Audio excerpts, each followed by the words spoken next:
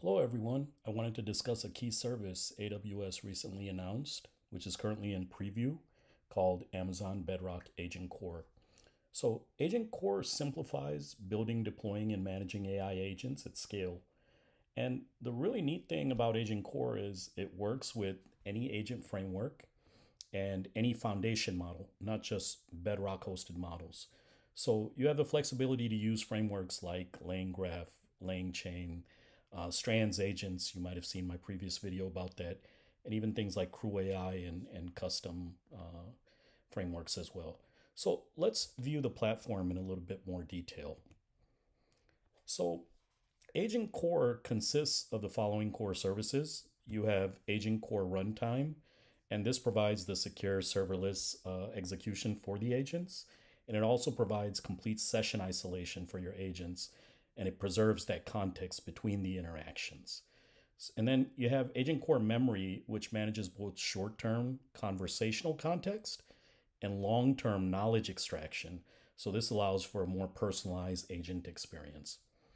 Then you have AgentCore Gateway. So think of this as the intermediary that allows you to easily integrate your agents with your tools, i.e. your external integrations, and also can assist with turning your existing AWS Lambda functions or API integrations into tools as well. So there's a couple of built-in tools like a code interpreter and a browser tool that's available as well. And you also have traceability and logging capabilities for your agents with the observability piece. Okay, so for today's project, we'll be working with LangChain and LangGraph. And for those not aware of LangChain and LangGraph, so LangChain is an open source framework that allows you to integrate with various LLM providers with a standardized interface. And then you have LangGraph, which builds off of the capabilities of LangChain and allows for the creation of AI agents with multi-step workflows. So here's a view of our LangGraph agent. We're going to take in a query, and based on the query, our workflow determines, do we need to execute a search tool using DuckDuckGo search engine, or do we just use the model's general understanding and create the completion? If we execute the tool, we retrieve a set of search results and then have the model synthesize our results and generate a completion. So this demo is going to assume that you've set up your integrated development environment, already created a Python virtual environment, and also have the AWS CLI installed and confirm connectivity to your AWS cloud environment. Once that's in place, we'll need to install the following Python libraries.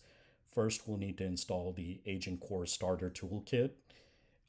I'm using UV to install this, but you can use your Python virtual environment, etc. And this toolkit simplifies the entire process from development to deployment. We'll also need these additional libraries for our LangGraph agent. We have the core AgentCore library, and then we have LangChain and LangGraph packages that allow us to connect to our Bedrock hosted LLMs. And also for the DuckDuckGo search capabilities, we're installing the DuckDuckGo search package that allows us to create the DuckDuckGo search tool. Okay, so let's jump into the demo. All right, so I'm in my integrated development environment, and the team at LangChain offers a great tool called LangGraph Studio.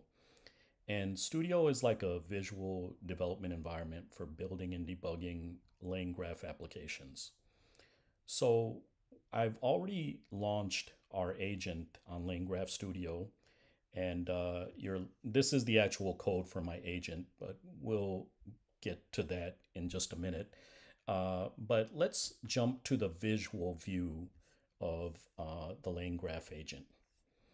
And here you have it. So based on this graph that you see, there's essentially two core components to LangGraph, and that's nodes and edges.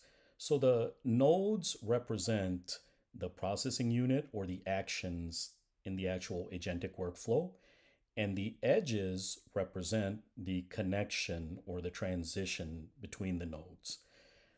Based on this graph, you see there's three nodes, call LLM, run tool, and synthesize. And the edges define the workflow as a user inputs the query and invokes the LLM. So if the LLM can answer the query based on general knowledge, then it will create a completion, and that's the end of the invocation. And if the LLM determines it needs to perform a web search in order to answer the query, then it will execute the run tool, which executes our DuckDuckGo search engine to search the web for the top 5 related articles and pass that query along with the web searches to the LLM to synthesize and create that final response. So let's run some test queries. First, I'll start with the basic one stating, hi, what's your name? And we hit submit. And you see that it goes through the motions, and because it doesn't need to call the tool, it essentially starts from start and call LLM. It calls the LLM, uses its general knowledge, greets me, and that's the end of the actual invocation. But now let's ask the agent, what's the latest news on AI agents? And here we see that it calls the LLM, but now it also invokes the tool. So when you see this little table, it's essentially telling you that it's calling the tool, DuckDuckGo Search, and the tool returns a set of results that it got from the actual website searches. And then that context, along with the query, is sent to the synthesize node to essentially give us our completion. Okay, step through our code very quickly. So you see where I'm defining the LLM, and I'll just scroll down here where I'm defining the nodes and edges that you saw in LangGraph Studio. And it's important to note that this is standard LangGraph code. I'll take this code as is, and I have a skeleton file predefined for Bedrock AgentCore called LangGraph-AgentPy. So I'm going to take this code and let's walk through the AgentPy class. I've made an import of Bedrock_AgentCore.runtime and importing the Bedrock AgentCore app class and defining it as app. And I created a function that takes in an input and executes my graph. Notice that I placed the app entry point decorator above the function. And I'm going to take my actual LangGraph code that you saw from the previous file and paste it right into this file. Okay, and there's no refactoring needed. I'm going to go ahead and save this file, and I'm going to shut down my LangGraph Studio and clear that. So now let's test this by deploying it as our AgentCore hosted LangGraph graph. So I'm just going to execute this Python file, and our agent is running. Now I'm going to test it with a couple of curl commands. So if you notice that the agent is running on localhost port 8080. So I'm going to take my curl commands. I'm going to take the first one and just invoking it with a JSON query, just like I did in LangGraph Studio, saying, hi, what's your name? And you see it says, my name is Claude. It's nice to meet you. So now let's take our other predefined curl command. And now I'm saying, what's the latest news on AI agents? The same query that you saw me run in LangGraph Studio. And again, this is going to invoke the tool and generate a completion as a result of that. So it says, based on the search results, it appears the latest news on AI agents, and it gives you some information. So now what we want to do is perform the actual cloud deployment since we verified that our agent is running. And I have an empty directory defined called AgentCore LangGraph underscore v2. I'm literally going to take the LangGraph agent followed along with my requirements.txt file, and I'm going to copy them into this directory only because those are the only two files needed now to deploy it to the actual cloud. And I'm going to actually go into this directory.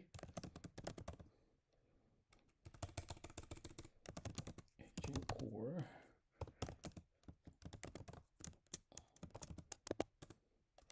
Okay. All right. And first, we'll configure our AgentCore agent using the AgentCore CLI. So I have a predefined command here.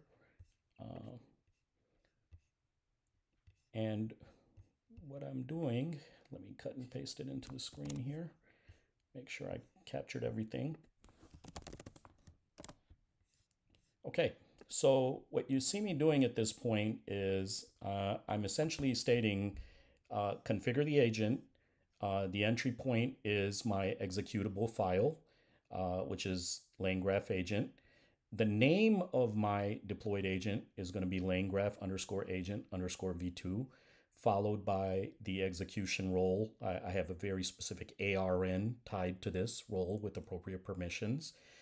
And the requirements.txt file. The requirements.txt file contains the actual Python packages that need to be installed with this. So what happens when this runs is it's asking, do I want to auto create an Elastic Container Registry? And that's the repository that'll house our container. And I do want it to auto create. It's asking, do I want to configure authorization for my agent? And I'm just going to choose the default value, no. Perhaps we'll record a video for the future on how you would integrate this with OAuth or Cognito, etc. And there you have it. It created the configuration parameters. So if I go into my LangGraph AgentCore LangGraph v2 directory, you see it created a Bedrock AgentCore YAML file followed by a Docker file. So the Docker file is essentially the configuration for the Docker container, and the Bedrock underscore agent YAML file is additional configuration for my agent.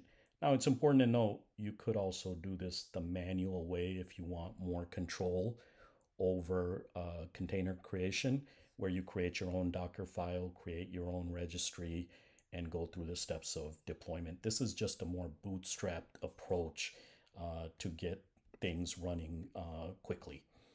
Okay, so now that that's defined, to deploy this to the cloud, I'm just going to do an AgentCore and launch.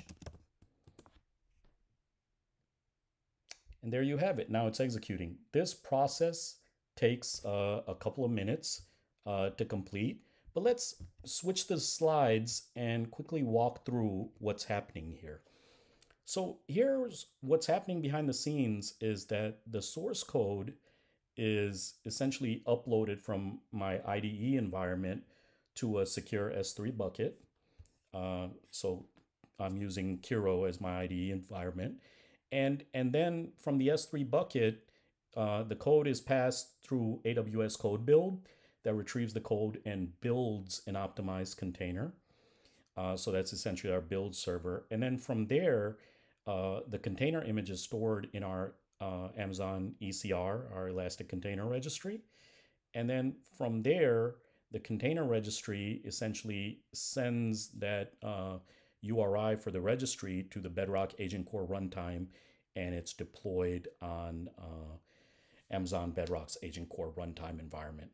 So let's check back in a couple of minutes and see how the deployment is progressing. Okay, so at this point, our agent is successfully deployed to the AgentCore runtime. Let's see what this looks like in the AWS console first. So I'm going to go ahead and go to the AWS console, and I'm going to click on the service Amazon Bedrock AgentCore, or you can also search for it in the search box if you don't have it handy. Okay, so from AgentCore, I'm going to look at the hamburger menu on the left and click on AgentCore Runtime. And you'll see that the version 2 agent exists that I deployed. You'll have key agent details that you need, the actual ECR image URL, logging if you want to observe that, and various ways to invoke our deployed agent. And we also have an endpoint configured if I want to invoke it via the endpoint. But let's go back to our IDE. And the simplest way to invoke our agent is to use the AgentCore CLI. And we actually have the prompt here where I'm saying essentially AgentCore. Let's just clear this out here. AgentCore invoke. And I send it a JSON where it's saying the key is prompt and the value is what's the latest news on AI agents, followed by 2 dashes in agent and followed by the name of the actual LangGraph agent. If you recall, we called it version 2. And it's invoking it via the cloud endpoint. And there you have it. There's the completion along with all these session information. Now, it's important to note one of AgentCore's strengths is its observability capabilities. So we can look at the observability statistics by going to AgentCore status, followed by the agent's name here. So that's LangGraph agent v2. And from there, you're able to actually tail the actual logs in real time as you invoke, or you can also view the logs in your CloudWatch logs for the agents as well. So this concludes the demo. I will be posting my code to GitHub. I just need to clean it up and get some of my credentials out of there. Anything you see here will be deleted, so don't worry about any cloud IDs and things like that you notice here. So I hope you enjoyed the video, and thank you for watching. Take care.